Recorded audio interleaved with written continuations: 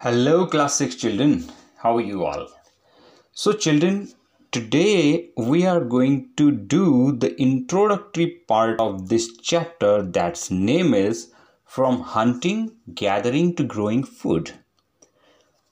So let's understand what we are going to study in this chapter. The first concept is the earliest people. Why were they on the move? Means earliest people, early human, they used to move from one place to another.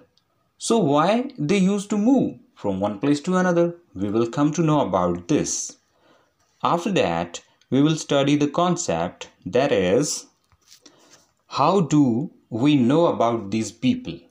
Means how do we get knowledge about these hunter-gatherers?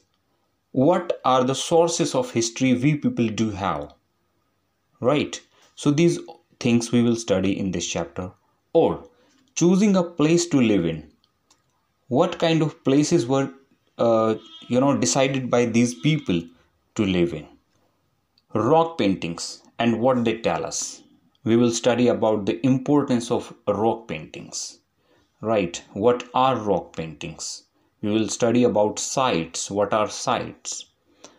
Or finding out about fire.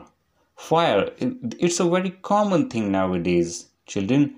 But that time, this fire changed the life of these early humans. It was very useful for them, right? Or we will study about a changing environment.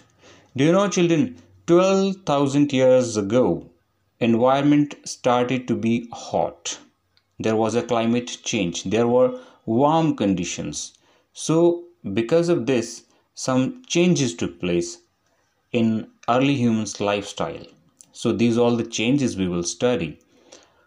The beginning of farming and herding. How early humans started to grow the crops. How early humans started to tame the animals. The process of domestication. Or we are going to study about Mehergad. Children, with the example of Mehergad, we will study the entire lifestyle of these people. Mehergad, it was a village, and how people used to live there, what kind of crops they used to grow, what kind of dress they used to wear, what kind of traditions were there if somebody died. So these all things we are going to study in this chapter. So in the further videos, we will study this chapter properly.